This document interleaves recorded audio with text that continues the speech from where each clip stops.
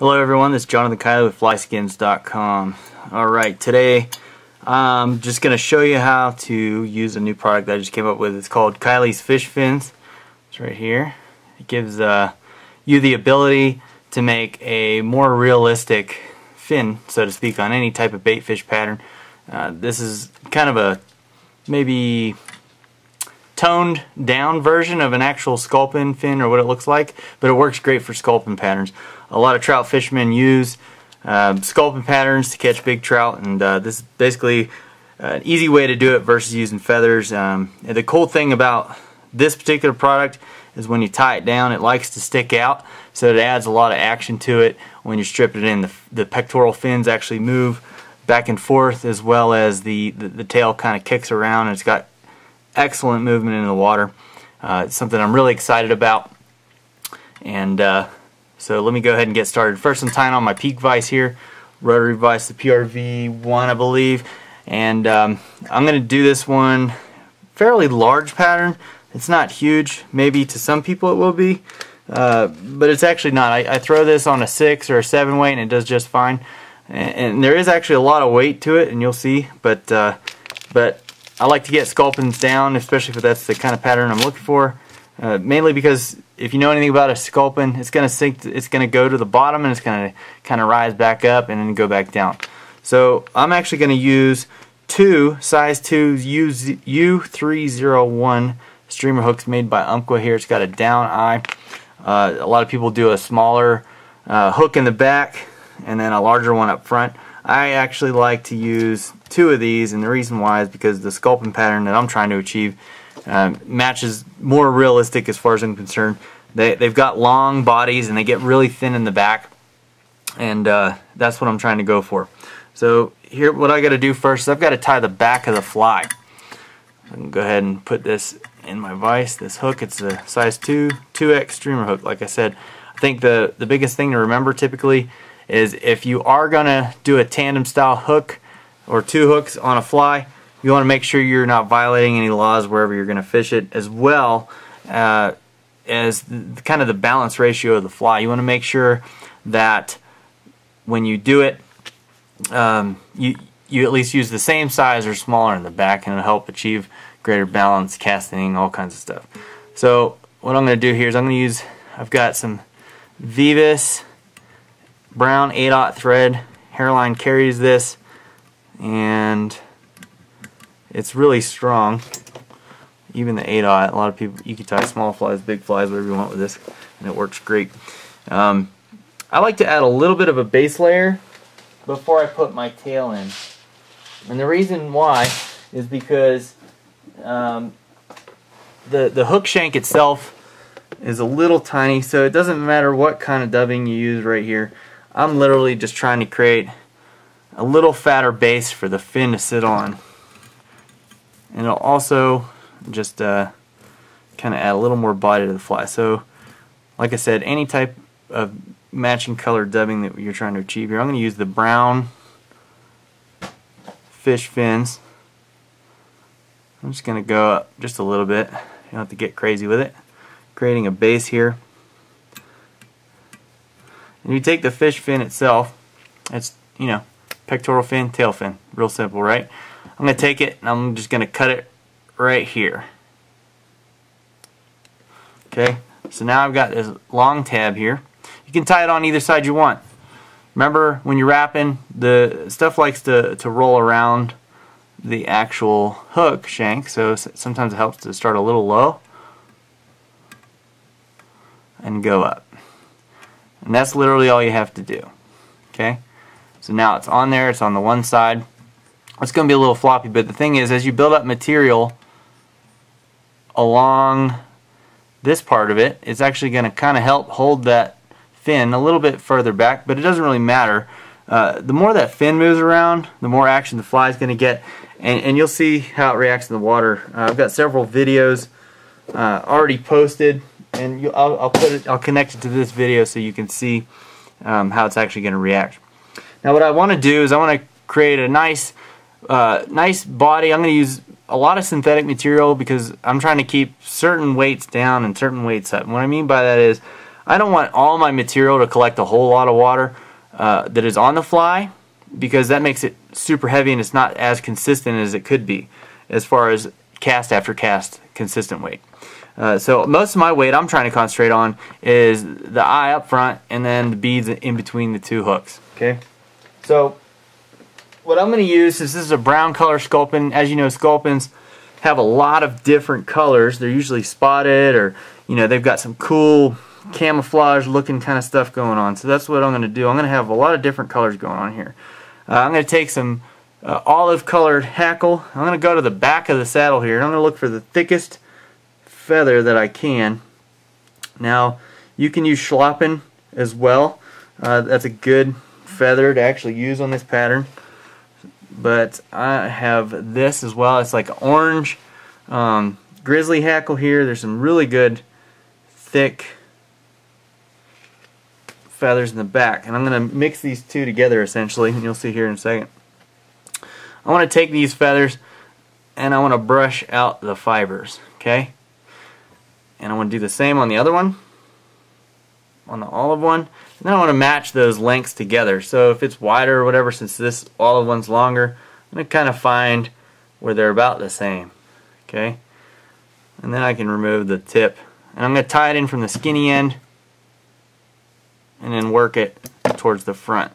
So just pull those fibers back, lay this on here, and tie those in. The next thing I want to achieve is I'm going to do a dubbing loop.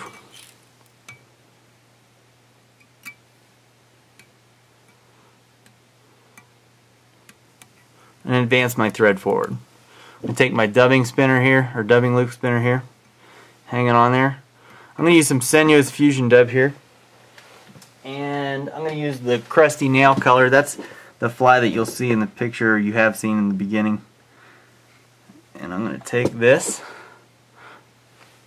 It's going to use a pretty healthy proportion. This is synthetic material, so it doesn't absorb a lot of water, but it will create good body to the fly. So I've got about 4 inches here for my dubbing loop. Spin my tool around. And what's going to happen is it's going to kind of want to wad up a little bit. All you got to do, take a strip of Velcro or a brush, dubbing brush, you can kind of get those fibers out. And then I'm going to do a little trick I learned from the guys at Fly Fish Food. I'm going to do a complex twist. I'm going to take the feathers and the dubbing loop, and I'm going to hold them together. And then I'm going to take, it's kind of like a multimeter tool, fly tool deal here. Clip all those together. I'm going to go ahead and trim off where my dubbing tool was holding there, and now I'm holding it with a clip.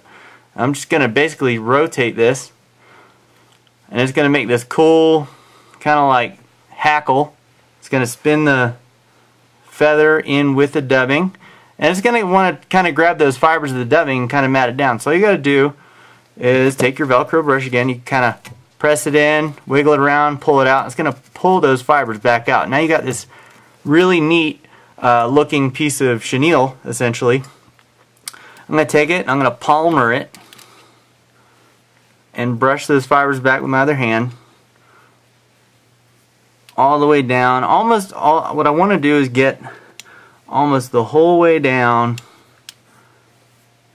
except for a little bit so I can tie off some marabou here in the front. So you got to leave a little bit, and those were literally just long enough to make that happen. Sorry, I went out of focus here. It's all that palmering.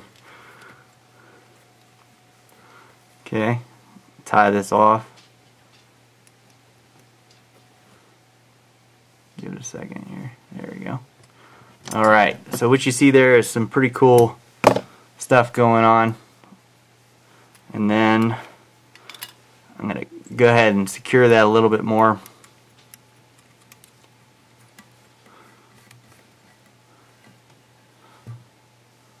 Hang on. There we go. Okay. I'm going to take my Velcro brush again. I want to pluck out as many fibers that got matted down as possible. You can kind of brush it out, and it is going to look beautiful here.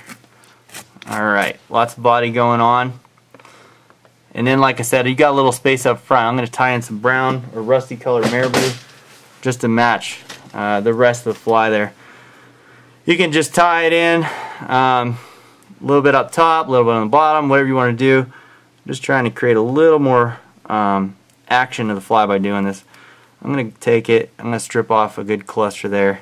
I'm just going to take it and I'm going to lay it over the top. I don't want to go over my tail here. I want to keep that, because what's going to happen is, as you guys probably already know, that marabou is going to add a lot of movement to a fly that's already got a lot of movement.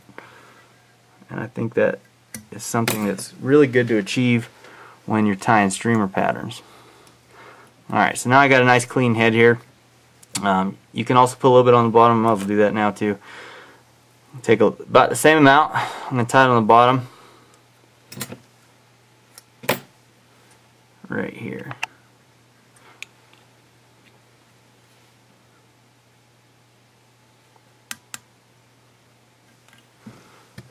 Alright. So what you can do, you can add a little super glue, some of the UV loon stuff. That's what I usually use. It's quick, easy, eco-friendly, all that good stuff. Alright. Whip finish. I'm going to take some of the flow here. Push this back so I don't get any on my marabou. On there. Cure that all the way around. Okay. So there you have it. That's the back section of the fly. Now I want to do the front section. So I'm going to take this out. One good thing to have in your tying area is a rubber band when you're tying articulated flies. So let me show you what that's for here in a second. But it's going to help hold that other hook out of the way while you're tying this fly. So I'm going to take my second streamer hook here, same size, size 2, U301 2X down eye umpqua hook. Okay. Put this bad boy in there. And what I'm going to do is I'm going to take these new lead eyes by Hairline. Love these things. They're pretty sick.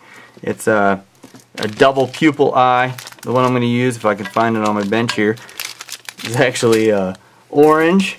I just got it. There it is. It rolled away. Alright. Okay. So it's orange and it's got a little black pupil there. This is the largest version they have.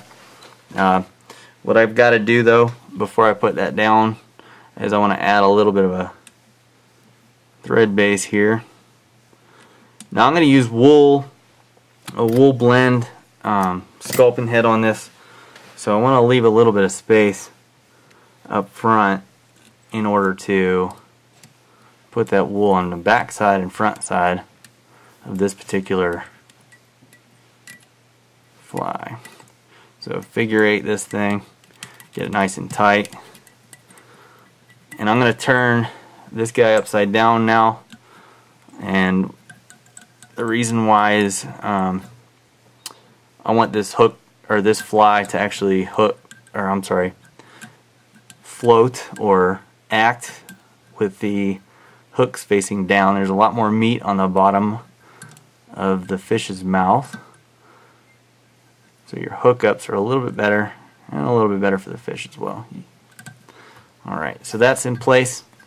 One thing I do like to do, especially with dumbbell eyes, is always put a little bit of super glue on there, and that's good because that'll soak in. I can use a toothpick to help spread that around, get in those little nooks and crannies, and it'll just make it a little bit stronger. And that thing's going to dry while I'm working the rest of this. Advance my thread to the back. You don't have to lay a complete thread base for this to work, what I'm about to show you. Come back up to the front, and then I'm going to take some, I like to use this stuff. It's just trilene 40-pound braid. You can use wire as well. I really like using this stuff. Now there's a lot of people that like to run this through the eyelet. I haven't found it really necessary for trout I just haven't hooked up on one big enough to actually pull it out.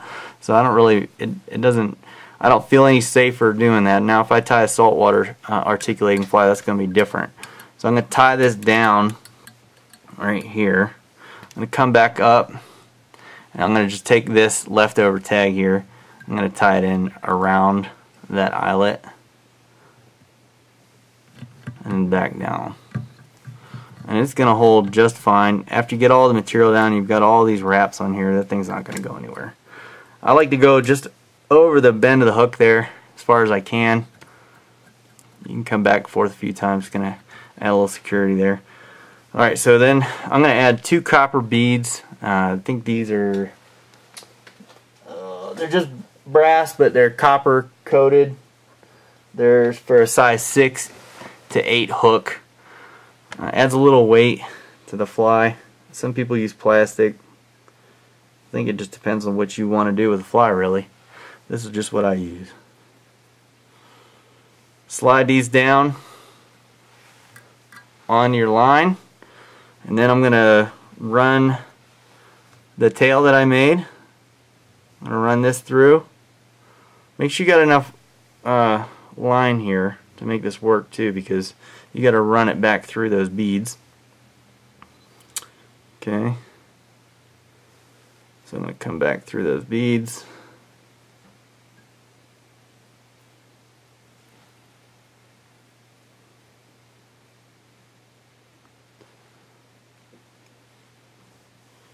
And then I'm going to cinch this right up to as tight as I can go to the hook, but not over. You got to leave a little bit of space, and the reason why is because you want to make sure that your fly is actually going to move back and forth. Otherwise, what would be the point of tying it this way, right?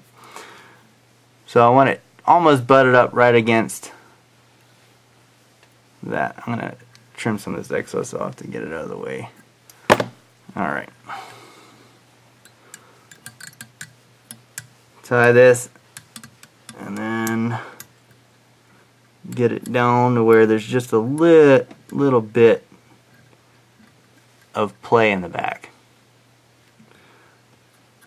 Come back up, take my excess tag here, tie it around the eyelet again, a little extra reinforcement, trim this excess off. Okay, so there you have that part. What I want to do now is I want to take some more marabou, and the reason why is I want to kind of hide this connection here. So I want to use a little bit of longer strips if you have them. So this plume right here is pretty long, so it's going to work out pretty well. I'm going to just strip this off like that. I'm going to lay it over, and I just want it long enough to kind of start blending in with the other marabou. And you can, if you go too skimpy on this section, it can kind of look funky in the water, because once it gets wet it goes down to hardly anything. So don't be scared to use a little extra marabou. I'll probably use this whole plume here. And I'm going to kind of work my way around and tie it in place. Same length all the way around.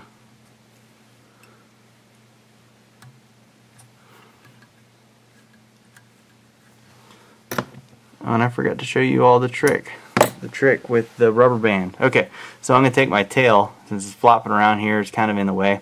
I'm going to put it on my hook here. I'm going to wrap it around my vise, pull it out of the way so you don't hook yourself. That's a pretty common thing, guys. You probably already know this, tying articulated patterns. Take the rest of my marabou off this plume here, and I'm going to tie it in on the other side. So I've got 3 sides essentially here that I've tied this in. You can add some more to the bottom if you'd like, but I'm about to do the same thing to the back that I did with the front as far as the body. I'm going to repeat those steps essentially. So I've got a lot of, move this here, got a lot of stuff going on so far, a lot of plumage. It's going to blend in with the back. Okay, keeps going out of focus here. Alright, So once again, I'm going to find 2 good feathers off my hackle here. Let's see, nice big ones. I'm going to use that grizzly orange again, and then find a nice big fat one on the back of the saddle of the olive.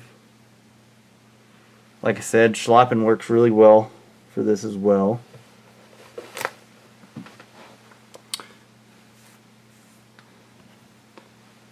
Brush those fibers down out of the way. Match them up.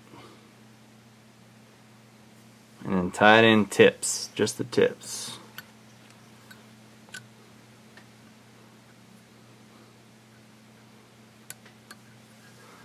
Cut those tag ends off.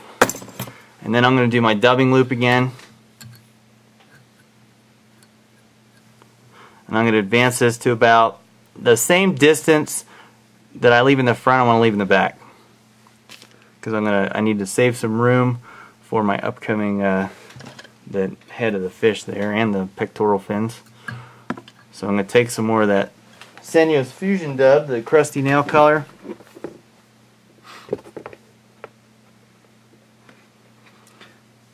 I'm going to use a little bit less this time. I don't need to go as far. So maybe 3 inches instead of 4 inches of a dubbing loop. And you can stop this thing wherever you want, though. You can tie it off if you get a little carried away. Spin this thing. It's wanting to suck in my marabou there. I'm going to kind of work this fiber out, and then I'm going to take my 2 pieces of hackle, the grizzly and the olive, and I'm going to take my other tool here, pinch them together. I'm going to cut this thread or pull it off my dubbing tool, and then do the complex twist again. I'm going to make that, it's like big chenille essentially. Get that cool variegated kind of look to it. It's got all kinds of colors going on. That's exactly what I want. Go back in, brush out any trapped fibers, and then palmer it around. Make sure as you palmer it, you're really pulling those fibers out of the way as you wrap it, because you want to make sure it's got a nice full body, and then that way you get a little better look to it. Alright, so that's where I want to stop. Sorry, it keeps going out of focus here. Tie this off. Trim my excess. Alright, so there it is so far. The next thing I want to do is I want to add my pectoral fins. Now, the fish fins, one thing I forgot to talk about here, I think, is they come in 3 different sizes. I'm using the medium size right now. You can use whatever size you want. If you ever look at a sculpin, you'll notice that the pectoral fins are pretty big. So you can use an oversized one and it's probably going to work just fine. So this is kind of what I've got going on so far. Looks like a hot mess, right? I'm going to take what's left of my fins here. I'm going to cut it directly in half, and that's going to allow me to have 2 separate pieces. You can put them up, down, whatever way you want. One thing that's cool about these, as soon as you tie them in, what it's going to want to do, since it's rubber, it's going to basically fold out. It's going to want to spring load itself, which is very cool in the water. And I'm going to wrap it just back here, and you're going to see how they stick out right there. And the material in the back kind of helps with that as well. You can kind of position it around, tie it exactly how you want it in. I'm going to put the other side on. There is kind of an up and down, but like I said, you can do whatever you want. That's why we tie flies, isn't it? Alright, so now that we have the pectoral fins on, next thing I want to do is I want to add a little bit of red dubbing right behind where I'm going to put the head of the fly. Reason why is I want to add that for kind of the gills where they're going to be. So I'm going to take this really shiny dubbing here and tie it. This stuff's long, so, and then I'm going to do it on both sides, and it's going to act as the gills, so to speak. Adds a little extra color. It's pretty neat. Tie it in lengthwise like I'm stacking it in place like that. It's a little big, but that's okay for now. I'm going to fold this side back, tie it back, same with the other side, and then what I'm going to do is I want to trim it nice and neat up against that fin there, about like that right there. Okay, same with the other side. I'm going to trim it. I just want a little bit of flash of red there. Okay, so you got it on both sides. Alright. Next thing I want to do is I'm going to start adding the wool head. Now what I've done is I've used Hairline Dubbin's new dubbing mixer, and I've taken some of the same crusty nail color and I've mixed it with some brown wool, and I've got this flashy kind of wool to work with. When you're doing this, it's like stacking in deer hair essentially, but a little bit easier. Okay, so I'm going to take a cluster of the wool here, and I'll pull the fibers out lengthwise. I'm going to create a nice little stack of long fibers. Okay, I'm going to take it and I'm going to basically wrap right in between. I'm right behind the eyelet right there. I'm going to do the same thing for the underside. I want to make sure my fibers are long.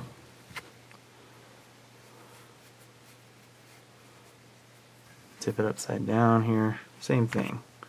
Right in the center.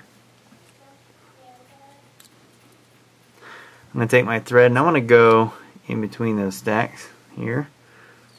I'm going to fold it back and I'm going to wrap a couple wraps behind the eye. Advance my thread to the front. I'm going to do it again in the front of the eye.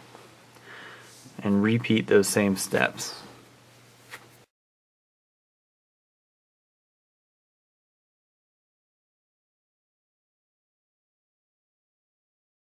Now I got this big mess here. I kind of float it out of the way. I'm going to advance my thread. I want to get it right in front of that stack. Pull these back and build up a nice little thread base in front of these. That's going to help push some of those back. And then I'm going to whip finish.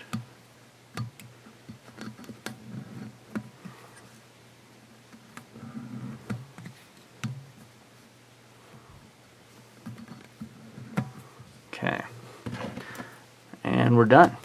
Just kidding. Alright, so now we have this big hairball in the front, and I want to trim it to make it a little more, you know, presentable.